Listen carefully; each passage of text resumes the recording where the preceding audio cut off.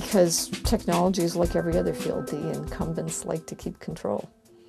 And I was just in South Africa, interestingly, where there's an issue now between local South Africans, especially black ones who come from typically a background where they didn't have a lot of education, and black Zimbabwean refugees who have a very good education.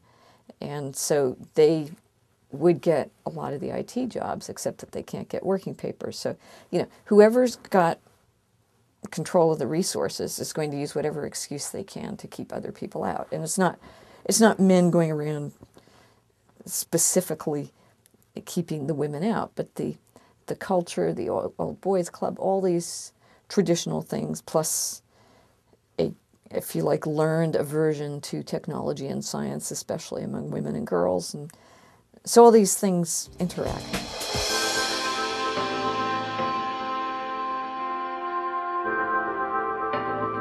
Good role models and just time.